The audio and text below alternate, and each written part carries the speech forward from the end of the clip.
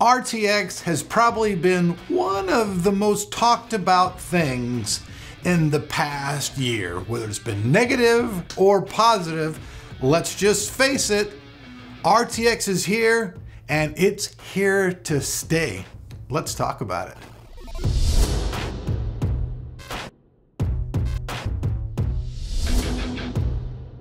Okay, so like it or love it, RTX is here to stay. It's not going anywhere. It's been adopted now by the whole market, which we're going to talk about today. And I'm going to tell you why and what's going on with RTX and how it really is not going away at all. But please bear with me just real quick while we hear a word from today's sponsor. Thanks. Everyone likes a deal, there's just no denying it. And right now, AliExpress has lots of slash deals for you to save money on. You can also buy things very easily, and you can do so either on your computer or via their online app available for both Android and iOS devices. To buy from your computer, simply create an account and then the link will be sent to you automatically by email so you can start buying on the site. And if you are a mobile buyer, simply install the app on your device and follow the same steps to start saving money.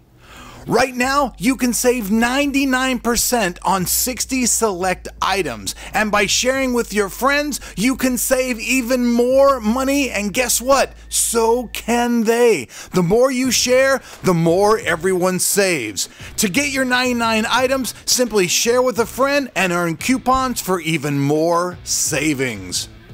So if you want to save a bundle, check out AliExpress and get your 99 items while they last. As these slash deals, they won't last forever. Make sure to share with your friends for even more savings on AliExpress. Okay, so check this out. Many people talked crap about RTX from the very beginning, and I've always told everybody, all of you guys from the very beginning, that RTX is really something amazing. Nvidia took a big risk with coming out and doing that and not making everything about being faster frames per second. They rolled the dice. And so many people said, oh, RTX is hype. It's just bullshit. Nobody's going to use it. There's no really games going on with it, yada, yada, yada, yada, yada, on and on and on and on and on. But then you have all these other people who are saying, oh, well, the next RDNA 2 cards are going to have RTX. So flip flop, snub the nub, And check it out. Intel has really completely said they're going to be releasing a mid-level card and it will support, guess what?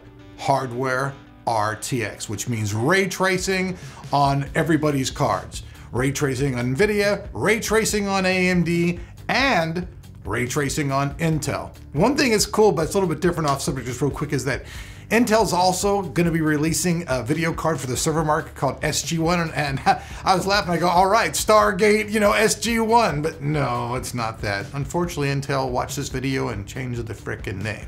But anyways, back to ray tracing. So, like I've been telling you guys all along, ray tracing has been around since the 16th century. It is not something new whatsoever. It's been around a long time, and inside of games, for years and years and years, they've had to do things to make objects and everything in your game try to look as real as possible. Usually you get a wireframe, and the wireframe's designed around something, and all of these things are really kind of what ray tracing is about. Ray tracing is basically tracing the object that you have and making it more like a real object so that you can add things like reflection, shadow, shiny stuff. And obviously when it's first rolled out, it's going to be experimental and it's going to be new. I mean, let's just face it.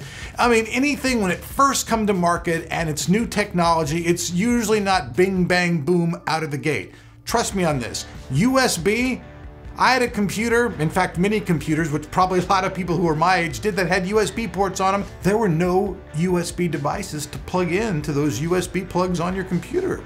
They came out years later. So, I mean, the very fact that RTX and ray tracing is now going to be adopted into everything will change the market. And for people out there who are saying, oh, there's not very many games that support that, so I'll snob my nose. Well, check it out. I mean, if ray tracing is in everything, and it's in consoles, and it's in everybody's video card, come on. That means every game maker on the planet's going to adopt it, because guess what? It's everywhere. So if it's everywhere, that means that everybody's going to start making their games using ray tracing. And as that happens, you know, it's like experimenting, you know, just like trial testing. And as they develop it and get better and better and better, you're going to see ray tracing just become a normal thing. Like somebody told me the other day that they miss PhysX. It's like, what do you mean miss PhysX? It's there. It's just not talked about anymore. It's just part of what's going on. Everybody pretty much has it. So there you go. I mean, it's gonna be the same thing with ray tracing. You know, probably a few years down the line, nobody's even gonna be talking about ray tracing, because there's gonna be something else that came out that's going to be new and brilliant.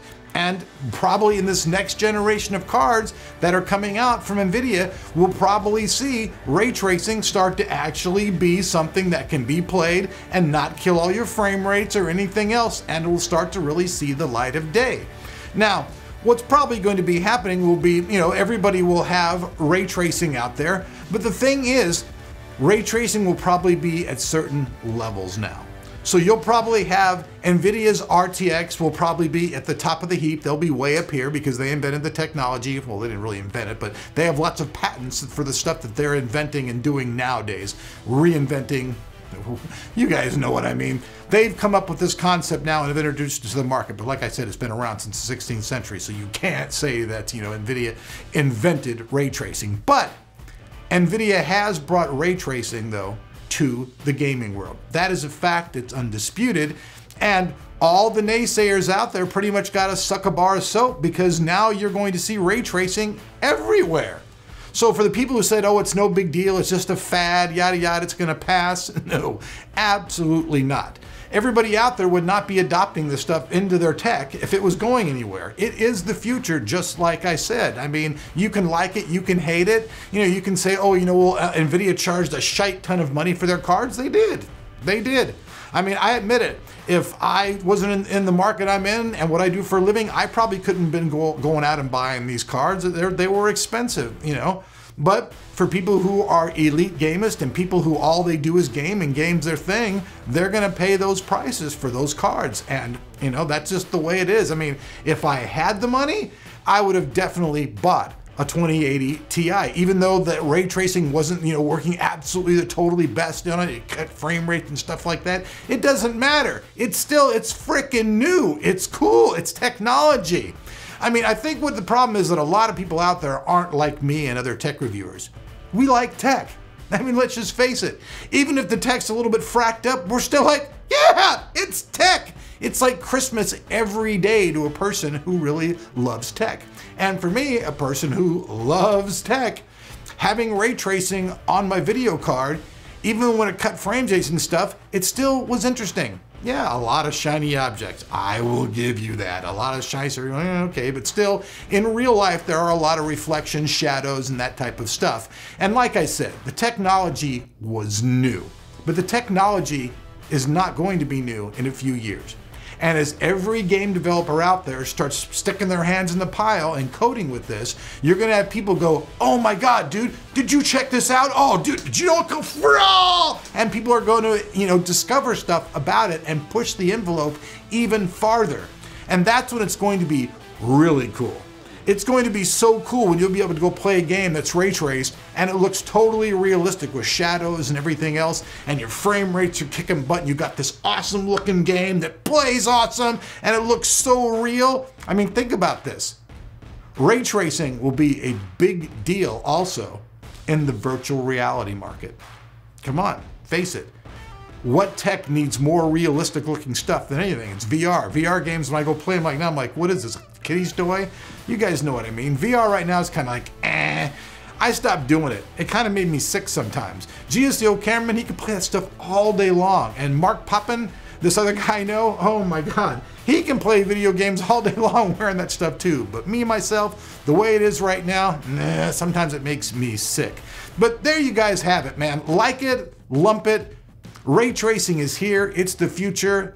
It's been sucked up by every company out there. Every platform is going to have it. So you guys know that more and more games are going to be getting pumped out all the time with ray tracing, and that's just going to make the market better and better and better and better as the future goes along. So peace out. Thanks for watching. I love you guys. The reason I didn't film videos for a week is I kind of hurt my hip and I just didn't feel good. So I just like, you know what, I'm just going to take a total break from everything and just totally chill out. And that's what I did. And it felt good. Honestly, it did felt good. My hip's feeling better. I'm feeling better. So peace out. We'll see you guys back here. If you want to support the channel, hey, we've got everything. We've got Patreon. You can subscribe to Amazon for 30 days for free and check out all their cool shows. They've got a lot of stuff going on right now, and you can cancel it. And hey, we all benefit. So see you guys back here for more tech.